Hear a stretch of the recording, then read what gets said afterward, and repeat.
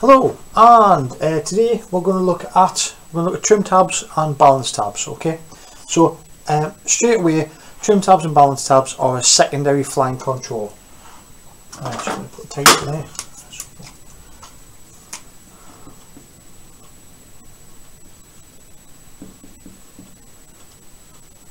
And we'll cover trim tabs first. Alright, so trim tabs, if you can find trim tabs on the ailerons, you can find them on the rudder, you can find them on the elevators. Okay, the one I'm going to talk about is the trim tabs found on the elevators because it's the easiest one to explain.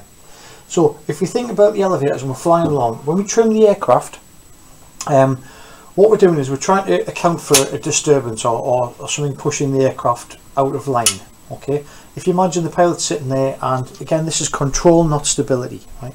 So the pilot's sitting there and you've got the control stick, and you find that for some reason when the aircraft's being loaded, the aircraft is tail heavy, right? So there's too much weight in the tail, so as we're flying along, the aircraft keeps trying to climb like that. So the pilot, if they're going to fly from Newcastle to New York, right, they're going to have to fly the whole journey with the stick slightly forward, right, to increase the lift on the tail and counter the fact the tail keeps coming down all the time, to increase the lift on the tail and basically cancel out that effect. Okay, so if the aircraft's tail heavy, it needs to have a little bit of elevator input. You have to push forward on the stick, elevator down, more camber, more lift on the back to account for that.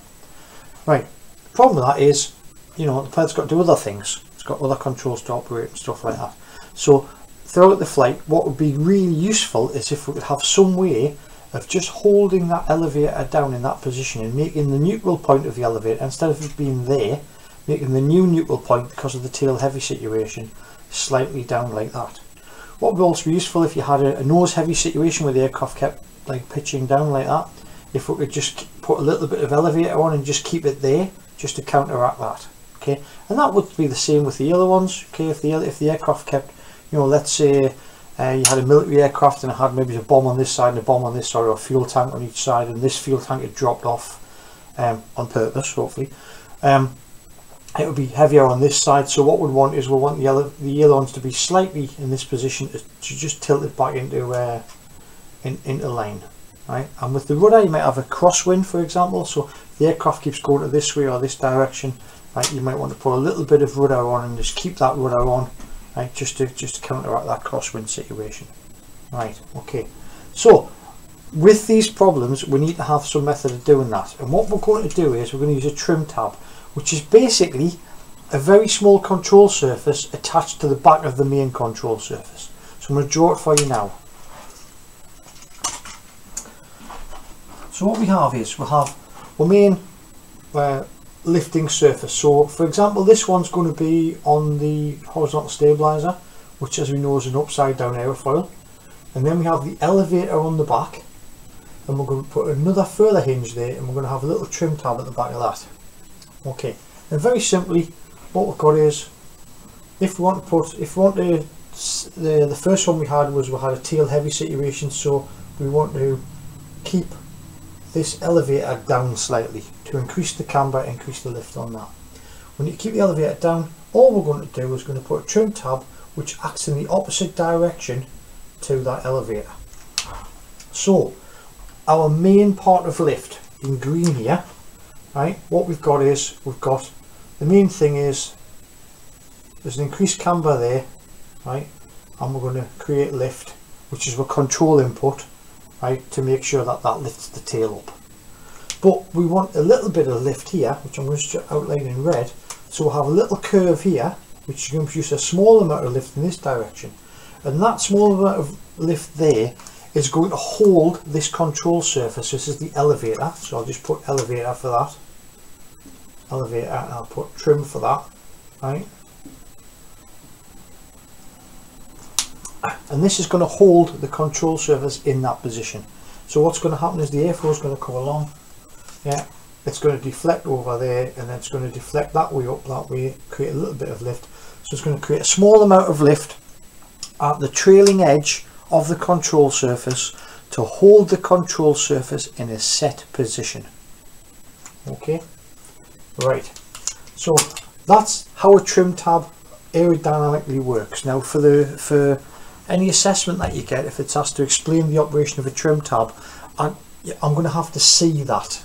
Okay, you can't describe that to say, oh, the trim tab produces a little bit of lift somewhere. I need to see where the trim tab produces lift and how, visually, how that holds the control surface into position. Because as you can imagine, if that trim tab wasn't there,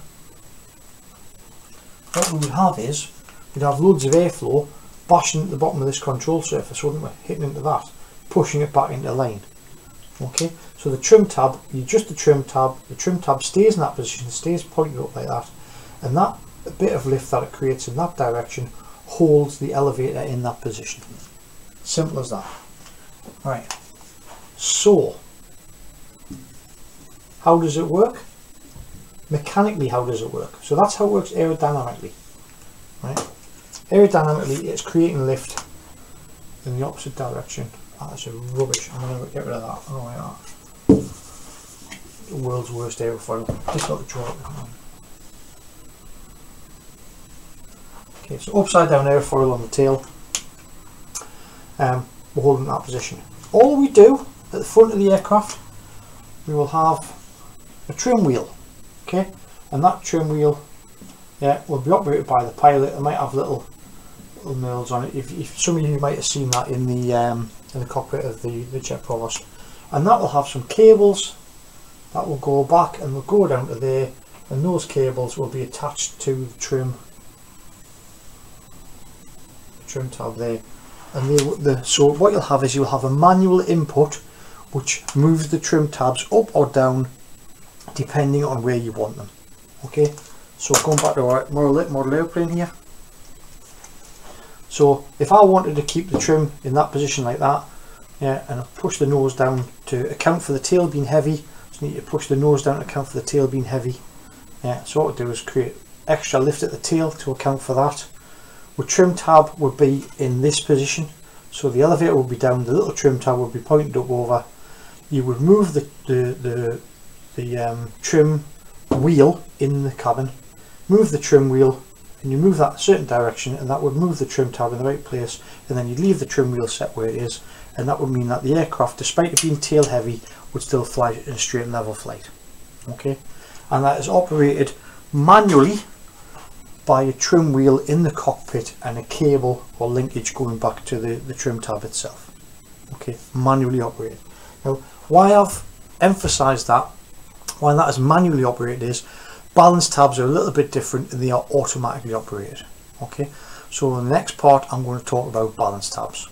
So that's trim tabs. That's the very basic description of trim tabs. Can be found on ailerons, elevators, anything like that. There's some advanced trim stuff where you can use stabilators and you can use the whole stabilizer to trim the aircraft. That's how 737s and stuff work, large airliners. I will cover that now, but for this basic stuff here, this is all I want you to be able to do. If you get this right, I'd rather you got this right than start talking about stabilizers and things like that. Okay, so for trim tabs, stick to the basic operation of a trim tab. Okay, right, straight away, easy, balance tabs.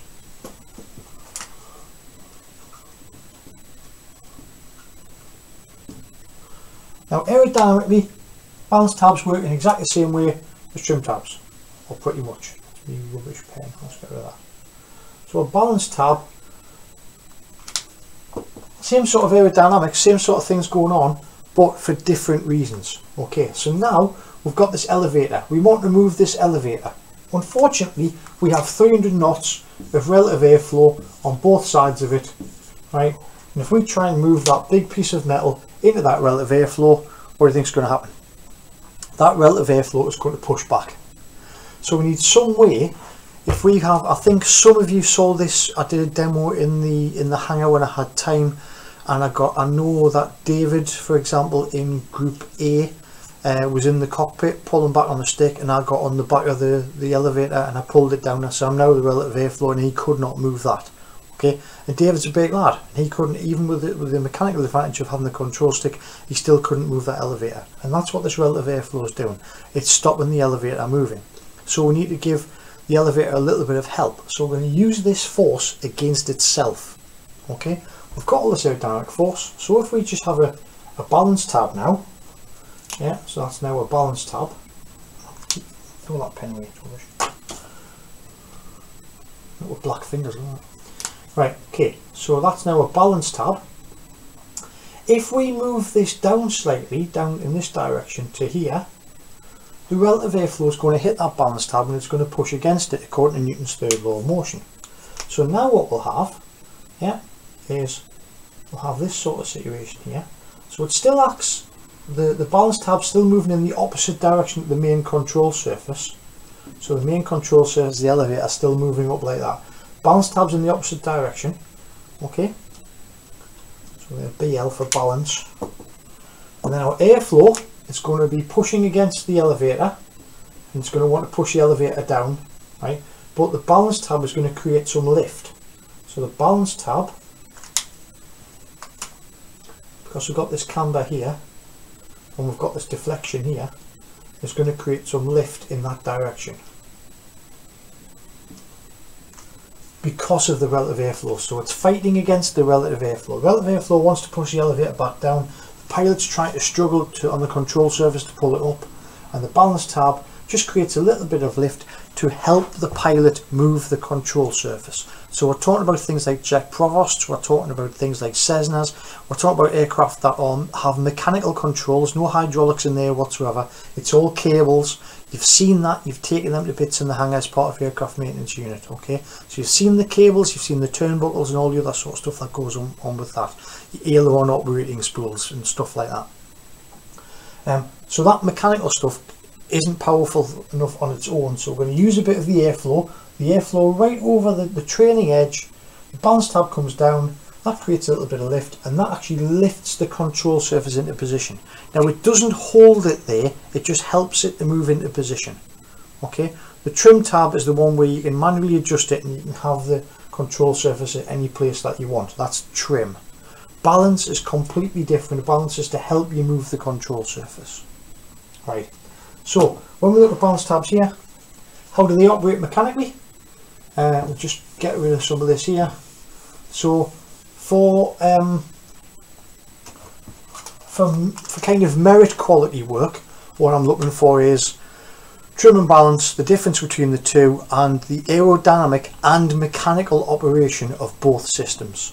So the aerodynamic operation is how does it modify lift, exactly why does it modify lift, and the mechanical operation would be how would it do that. So balance tabs operate automatically. Now, just rubbing that off now. There's you just do the back end of your main, so there's your main control surface there, and there's your balance tab.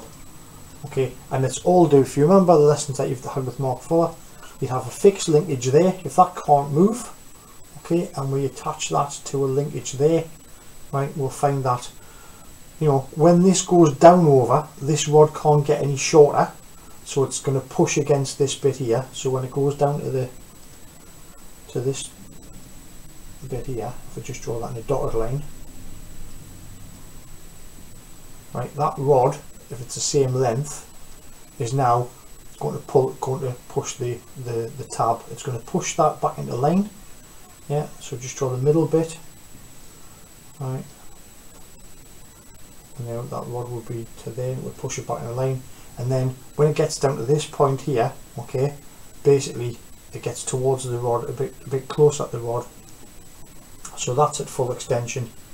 Sorry, no, that's at full extension, and it pulls down on it, and when it rotates down this way, it's at full extension again, and it's going to pull that into place. That would probably be closer to, well, probably closer to that there.